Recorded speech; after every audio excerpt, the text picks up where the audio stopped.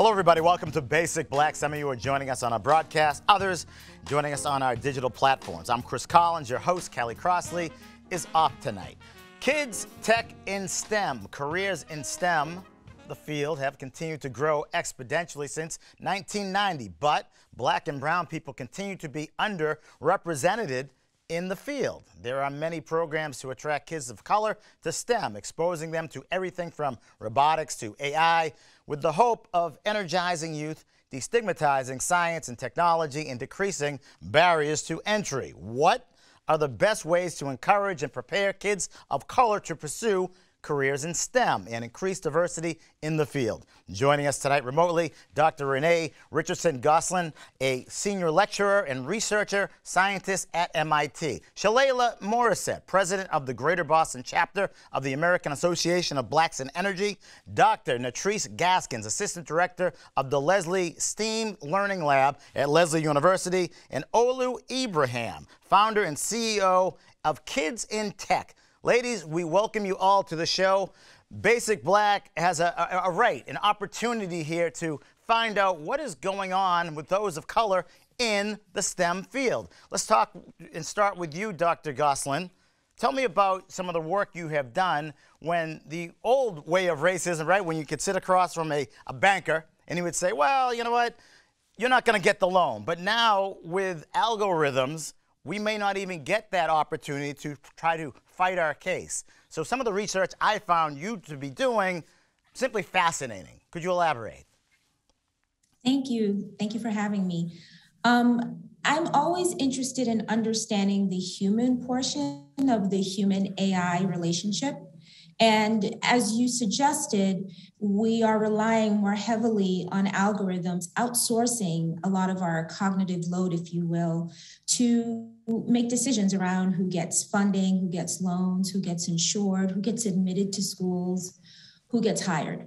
And this is happening in all facets of our lives. And yet we see that the people who are responsible for programming these aren't reflective of the people who will be affected.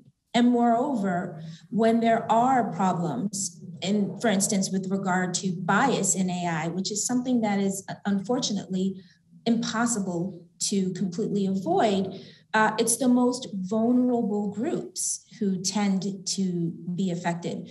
So my research looks at who trusts AI and why, and under what circumstances people feel a sense of accountability and responsibility, and how we can use things like friction in our systems to interrupt the sort of automaticity of the use of algorithms and get people to think, well, hang on, should an algorithm even be doing this? And what potential biases could be part of this? So if we're talking about biases, we're talking about trying to find a way, again, it seems like we're always having this conversation, to get to the table. Shalaya, how do we get to the table so that we have an opportunity to, I guess, plead our case so that we're not, discriminated against as we try to enter into this field? Sure. I definitely think that we have to start younger, right? And so you have to be groomed from a very young age. My daughter is 4. She's understanding kinetic energy and potential energy. And so that will remove what we think in our heads about math and science being difficult. And so if you're grooming them through high school and middle school and all the way through, they step into the workplace after college or without college, even into the trades, with a much better sense of confidence. They have a baseline knowledge of the world around them. And so I think that's how we remove it. We start really young. So again, it comes down to opportunity. And if we look at the public schools, I know there's been some collaboration of trying to implement STEM into the public schools. For one, speaking of a parent of 2, my kids have been introduced to STEM, through the private education, probably in pre-K. But those of us of color generally don't seem to really be getting the proper entree, the proper, opportunity as far as just learning, just recognizing, just seeing that there is some type of opportunity. You mentioned starting young. How young is too young, Nettrice?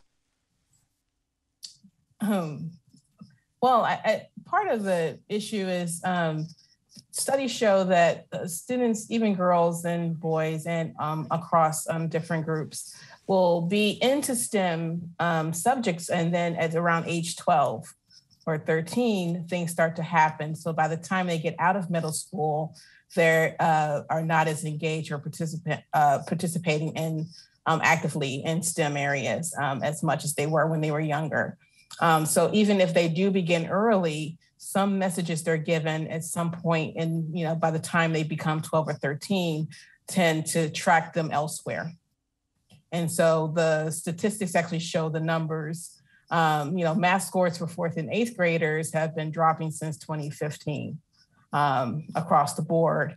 And especially so when it comes to mathematics scores for white students in grades 4 and 8 are higher than their Black and Hispanic peers.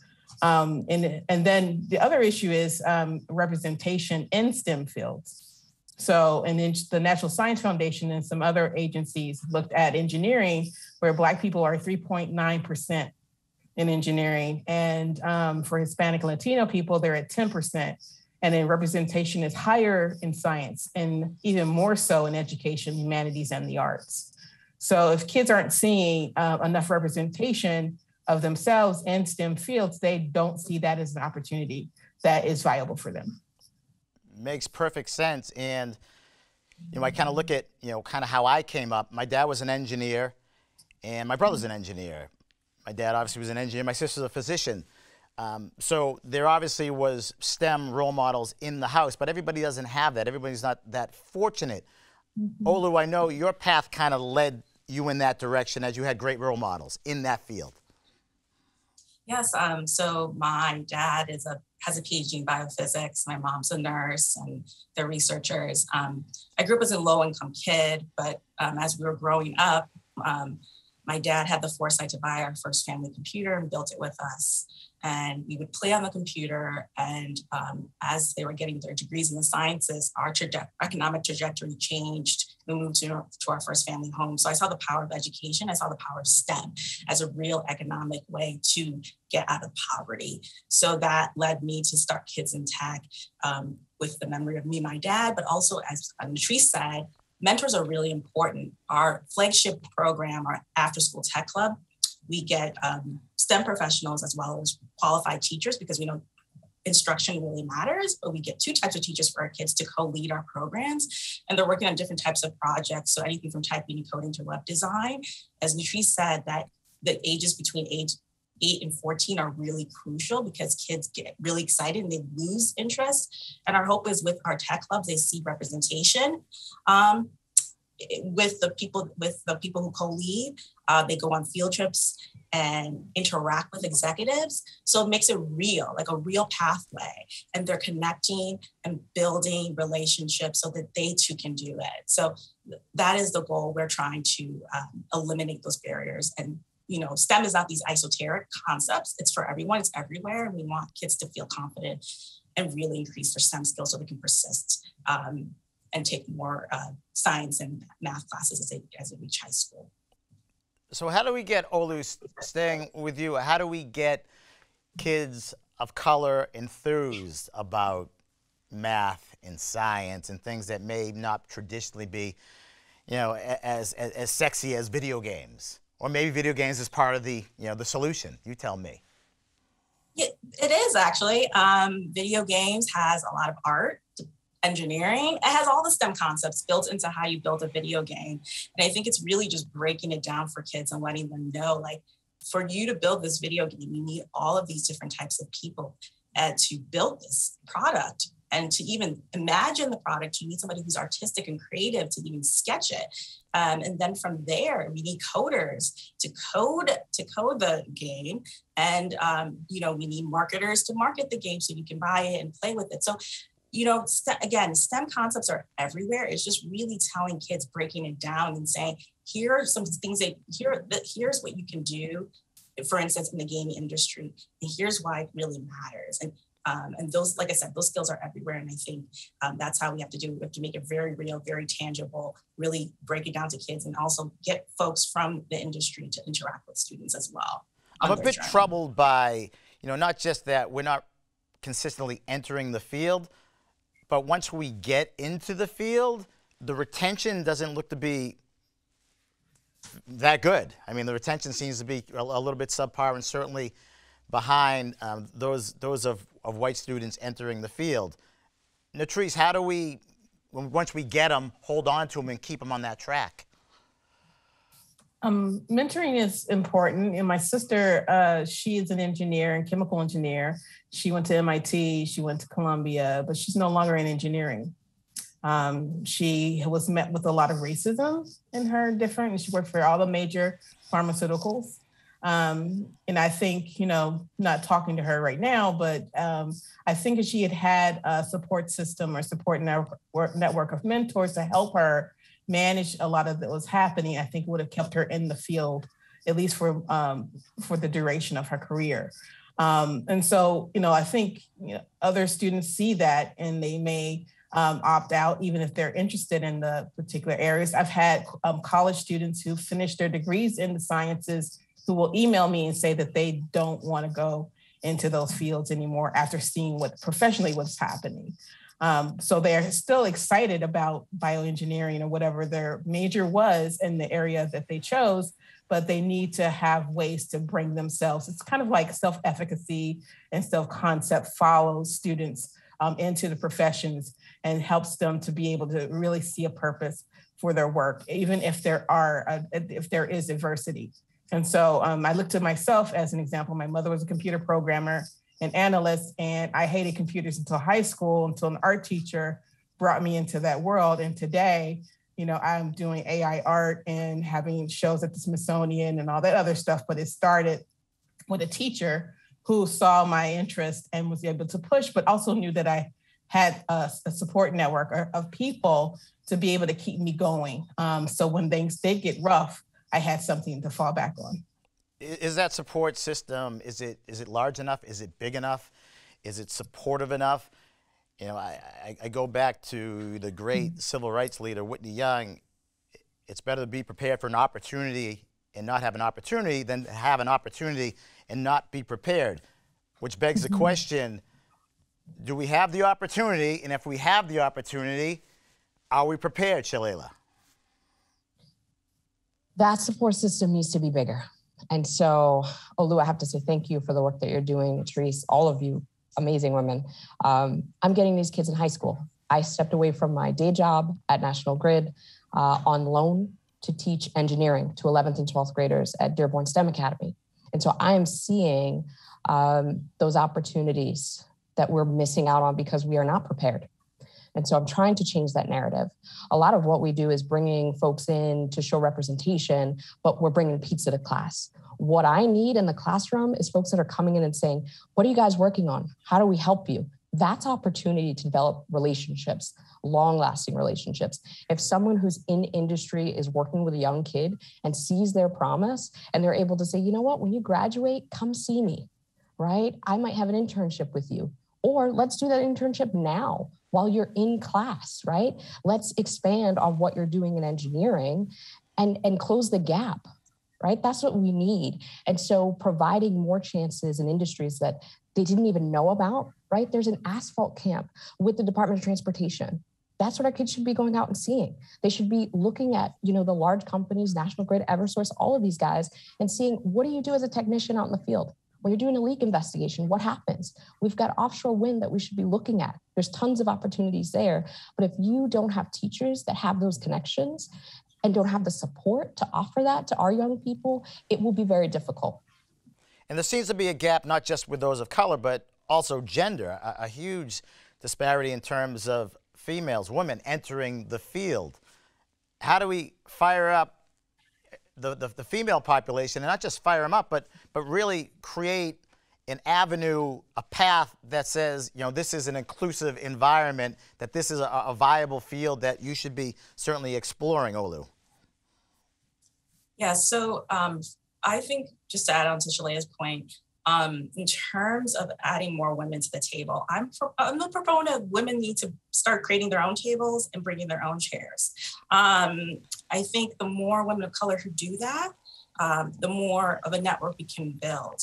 I also think, especially with young girls in our program that we work with, we we always try to always like connect them with another female role model so they can see that it is possible. But as they move through the trajectory, as Nettrice said, there are systematic barriers that prevent people from falling off. So I think there's something to be said about the workplace and how do we create inclusive policies to support women in their career journey. So I think it's really on business leaders to think about how do we support women in the workplace? What kind of supports do they need so that their geniuses don't get left on the table? We need them all to shine. So what can we do at our own nonprofit, our own businesses around STEM to make sure that they stay?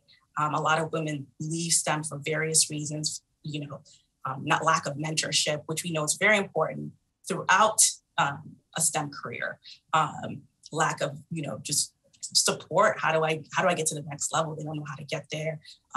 Policies around maternity leave if a woman wants to leave. There's just a whole bunch of workplace policies I think could be more family and women friendly so that they stay and that they continue to contribute because there's so much geniuses behind all these women and young girls, and we need the systematic supports to help them achieve those goals as well and bring their ideas to the table.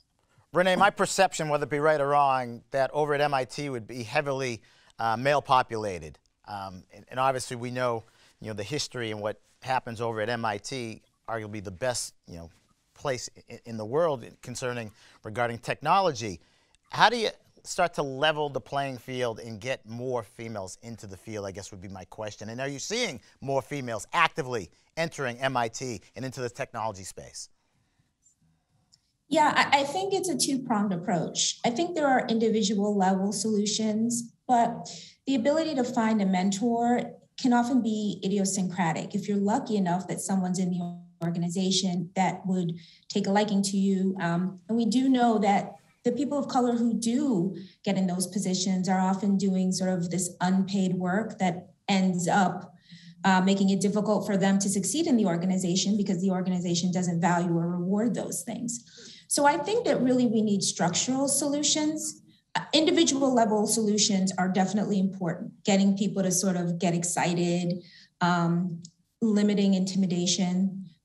Myself, I never would go to office hours because I thought that was for kids who were not doing well in school. When I got to college, I realized office hours is where it happens. That's where, you become more than just another face in the class. But I think we need to emphasize structural solutions because this issue is a reflection of systemic barriers. So we need systemic change to solve it. That includes resource allocation. We need to hold our elected officials responsible and accountable. Where are these resources going? Why are they not going to our school? We need to bust the mythology around pipeline. That's a lazy thinking. There's just not enough pipeline. Why is it that Black people, though, when we are looking to hire, we have no problem finding Black people who are talented and in STEM, right? We know that the majority of white people have very, to put a nerdy word on it, homophilous social networks. That basically means people get attracted to people who are like them. If we have an imbalanced organization, that just means that inequality is going to get reproduced. We need to change our hiring practices. I'm very proud to be at MIT. But you know what? There's a lot of talent that doesn't have that degree, that stamp on it, right? And so we need to go beyond those traditional channels because those traditional channels have been most open to people who've benefited from a legacy of, early exposure because they've been fortunate enough to have family members. Not everyone has that. But I also think we need to provide low-risk opportunities for people to tinker around. Bill Gates created his company in his garage. This notion that we have to have all our ducks in a row before we step into STEM, we need to change that. Because one thing that Black and Latino kids don't often get is room to fail, room to make mistakes. But, science is about that. It's about discovery. It's about putting these things together. Did it work? Did it not? Let's tinker. And so when we use language, when we have discussions, when we have structures that are exclusive and intimidating, that, deprives people of color from having the opportunity to have those low risk experiences. Sure. And we know that familiarity leads to liking. Sure. So let's get familiar. So I feel like we're having the same conversation. I know today specifically it's about STEM, but I feel like it's the same conversation we have in many fields that are lucrative. I spend most of my time in the finance world, and we could really have the exact same conversation. You know, the lack of role models, the lack of mentors, the lack of people of color that you're looking at kind of distracts or detracts from what you're trying to do, and just not feeling that you're part of the party, you know, is always difficult. But when we go to the college campuses or we go to the high schools or even below, are we developing, and I'll put this to you, Nettrice, are we developing creative thinkers? I know we're talking about STEM, but are the kids actually grasping it, and are we actually creating those who kind of create and think as opposed to just kind of use? Sure. You know, we offered a course in dual enrollment course in art, AI, and robotics to Somerville High School students over the summer, Lesley STEAM. And we had 16 students and a very diverse group selected by their teachers. And we wanted to show that in a very short time, students could, if they're not in the robotics club, and a third of them probably were in the robotics club, but there were a large number of students who probably hadn't been in that Fab Lab space at the school. They hadn't done the kinds of things you would do to put together a robot. And so at the end of the 4 weeks, they had a capstone project where they actually had robots, and they could show the principal, they could show their teachers and their family members, and all those robots made art. So all the robots used AI to make art. And one of the things that I push for is making and changing the way the environment is shaped. So there are certain practices and methods and strategies I use that are called techno-vernacular creativity and innovation. And that's the book that I wrote. But in there, I talk about the cipher from hip hop and how you can apply that in a makerspace. And so by the end of the 4 weeks, the students are the cipher forms at least once or twice a day, where quiet students start to speak louder and speak more, and they know their voices are valued. Their contributions are valuable. So at the end, everyone feels like they're on the same level and that they're part of something as opposed to just us talking at them. So there are things that can happen in the actual space, carving time in the hour so they actually have time to tinker. So, 20 minutes at a time, 10 minutes at a time. In some schools, it's packed into the lunchtime. At the end of lunch, they run over, tinker a while, and then go to their classes. But that's an important part of the process. If you don't have time to do that, you don't have time to tap into the kinds of skills that some kids have coming out of private schools and places where they go to maker spaces they have when they go to college and they're ready to get into engineering or other fields. What I thought was amazing, as you mentioned hip hop, was through some of my research that the legendary rapper DJ Grandmaster Flash, a scientist, yes. Right? Who knew? Right? I mean, who knew? That's something certainly that's not promoted, but that was the deal. But why don't we talk about Grandmaster Flash when we talk about engineers? He adapted the crossfader, right? And that machine is used all over the world today. So why don't we when we talk about engineering, we can talk about him because he actually does apply engineering and scientific method to what he does. Olu, breaking the string, and you, like myself, had an engineer in the house, so it was kind of easy, to kind of see how people in the household followed that path. But how do we break the string? How do we get those parents who are all technology savvy and really are passing it on to their kids? Because until you get that type of cycle, it's really hard to really make significant change, long-standing change, without those significant role models. And I think it starts at home. Yes, absolutely. I think a lot of I can talk about our parents in our programs. A lot of them know that it's important. They just they never had exposure. So for what we do, we always invite all of the parents to come see what the kids are working on at any time so they can learn the concepts of the kids that they would like. However, I think, something that we're definitely working on is trying to get more parent engagement in our program so that they also can teach their kids outside of our programs concepts that we're learning in class. So that's something that we're coming up with because we know the parent involvement is key. But again, a lot of our parents are low-income parents.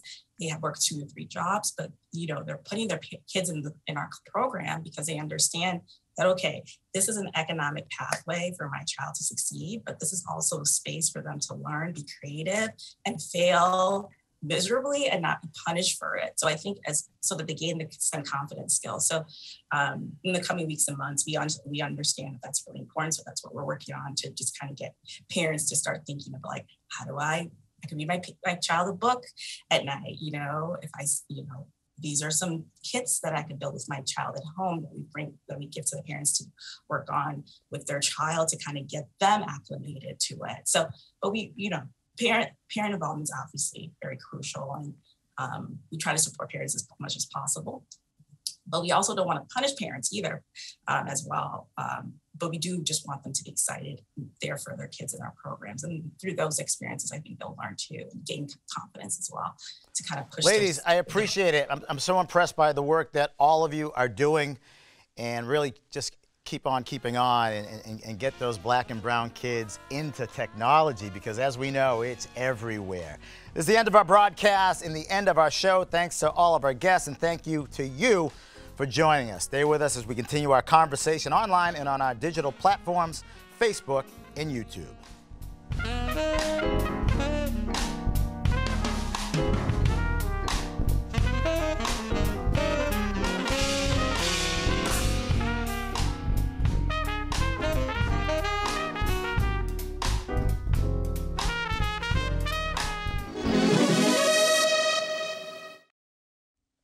Hey there, I'm Chris Collins, your host. Callie Crossley is off tonight. We're on Facebook and YouTube with our post show, continuing our discussion, kids in STEM. It's been a great, lively conversation, and there's a lot to talk about as technology is absolutely everywhere you look. How do we get those of color, Black and brown kids, involved and energized and feeling good about entering the space of technology?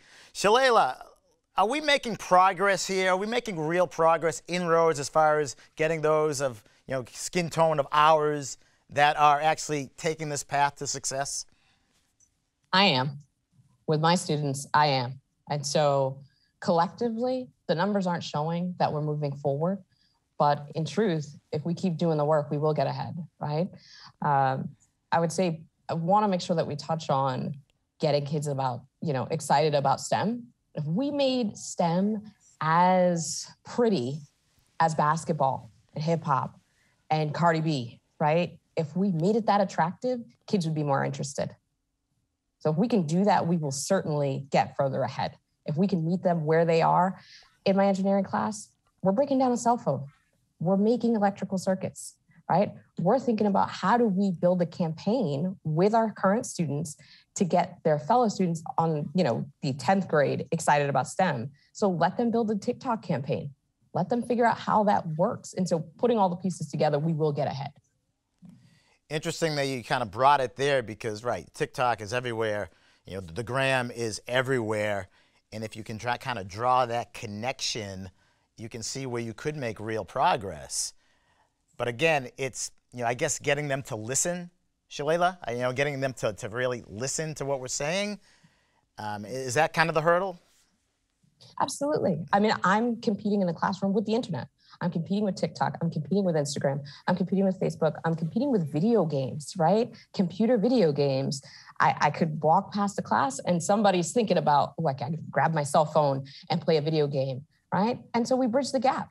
I can put you into computer science class, and we have them here at Dearborn where you get to build a video game, bring it to industry, and let them help you make it even better. And there's the potential to put some capital behind it. If we hold these organizations to the fire and say, give us your money, give us your support, it changes it for our students to make it real for them, that this is a possibility. And also with our young women saying, you know what, if you go into this, you're going to be the best of the best. You may be the only, but you're likely to be better than everybody else, truthfully. I know this panel is. Sure. I mean, you talk about, the commitment and really kind of putting your money where your mouth is. And obviously after the wave of post the George Floyd murder, there was a lot of talk, a lot of corporate involvement as far as getting those of color involved and trying to up those and boost those numbers. Nettrice, are we seeing enough, I guess, funding and support corporately going towards those of color, trying to get them directed to tech? I would say no. I also would say it's a difficult, when I was in high school doing computer graphics, I thought by the time I'm in my 20s and 30s, this will be everywhere. And, and people have more opportunities than even I had. And that didn't happen. And I was shocked by the time I was in my 30s and people are still struggling just to get internet in the classroom. Today, we have artificial intelligence. We have emerging technologies that are carving the way the workforce will be in the next 3 to 5 years. I was teaching AP computer science principles at Boston Arts Academy, noticing that the art students there were just running from the laser cutter to coding back and forth to make things, realizing they don't want to go into computer science, but that in for them for computer science was what they were doing, and it was part of their practice. It became embedded in what they do. And then I realized, if we could support that, we begin to support people where they're at using coding, using AI and other things, we may start to see a lot more innovative innovations happening in the tech fields that are more diverse. For example, I collaborate with AI to make art.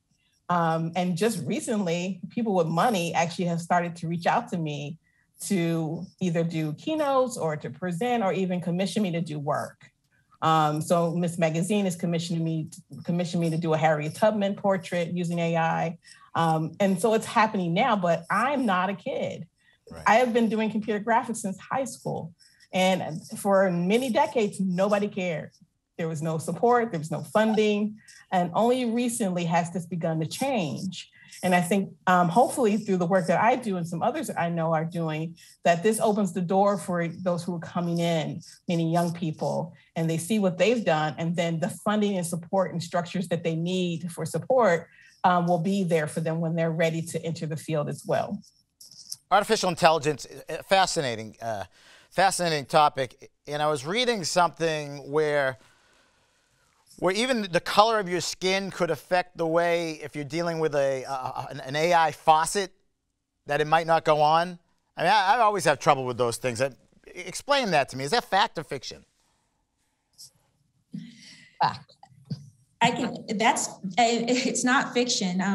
Research at MIT, you may have heard of Joy B, who, if you've watched the documentary Coded Bias, it's not fiction, that facial recognition technologies that were trained on data sets that didn't have representative people of color often make mistakes. And the implications are actually devastating when, for instance, facial recognition AI mistakenly identifies someone as being a criminal and they're not.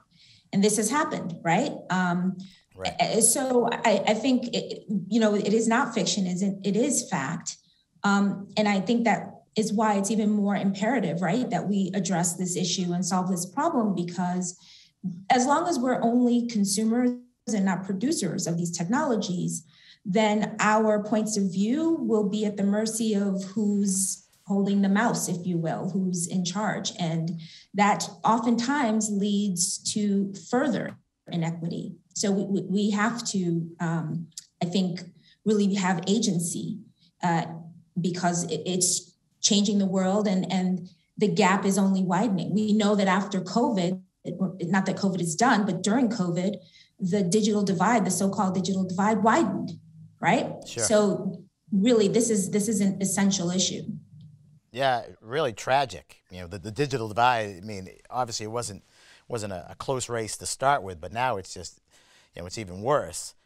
And are you seeing at MIT, are you seeing an influx of those of color taking the technology path, Renee? I'm curious. My cousin is an architect, and he was an MIT grad. And again, when he was there, or when my dad was working as an engineer, I mean, they were kind of like unicorns. Is that still the case? Well, they're not a lot in terms of numbers. That is still true. But there are programs and systems meant to redress some of these issues, right? So I think that there are programs, MLK Scholars, where we bring, researchers in.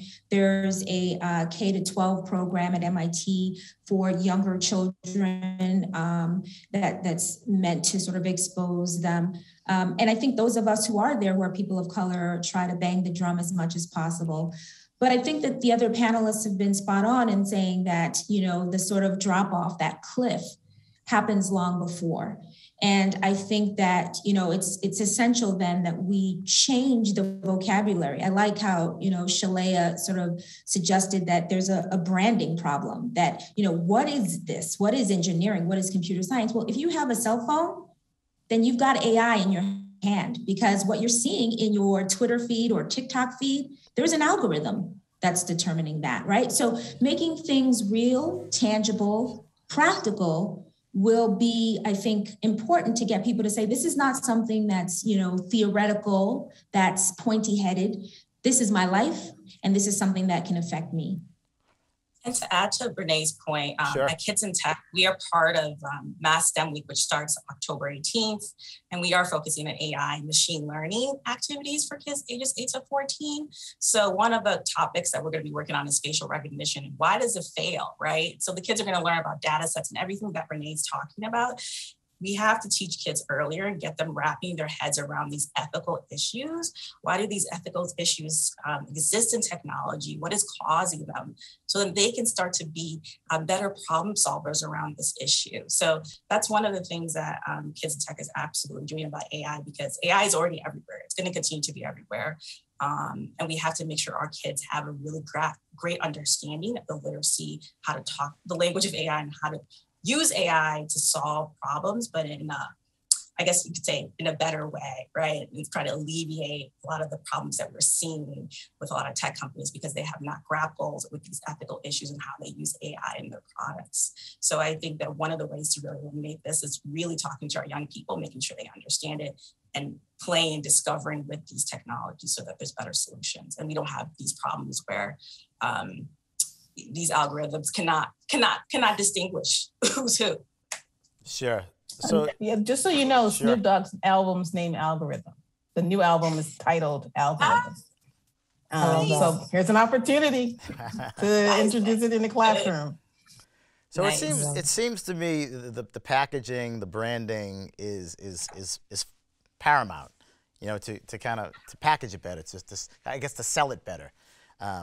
And I think if we can sell it better, then we'll probably get more enthusiasm towards it. Am I correct in saying that, Shalaya?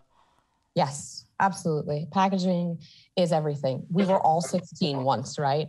And so these kids don't really care about anybody else but themselves. Let's be real, right? When you were 16, you had your own little life, separate and aside from your parents and what was going on in the world. And so it's one of those things where if you can package it right, if it's better than soccer, if it's better than football or playing basketball or making TikTok videos when you have 30 seconds, right? That's how you get them. If I can teach you what TikTok actually is behind the scenes, I've got you. I've got you sold. When I can say to you, think freely, it's taking away the systematic oppression that I've seen within school systems of an 18-year-old should not be asking me to go to the bathroom. I want you to think freely. When I give you an assignment and I say research, dig deep, figure it out. I need that engineering mind to come out of high school strong, right? That is going to take you so much further. An employer wants people that can think for themselves, that can solve problems. And so if I can get relevant material in front of them and have them solving problems, that's my win. Problem solvers for the future. And those of Black and brown culture that look like us and they're actually getting in the mix in terms of tech. I think it's fascinating. I think it's obviously overdue, unbelievably needed, because without it, I mean, we're already behind and we're just falling further and further behind if we don't get in the race. And certainly we need seats at the table. So I applaud the work that all four of you ladies are doing. I mean, really fascinating, important work that you're doing, and I appreciate the passion that you're doing it with. So again, this is Basic Black. Black and brown people in the tech field, please. Let's spread the word. Let's get it out there. Let's infiltrate and get us to the table and get us to where we need to be so that we're cultivating generations and generations of engineers like Art Collins, my dad. All right, that's going to do it for Basic Black. You have yourself a great night. We'll see you back here real soon.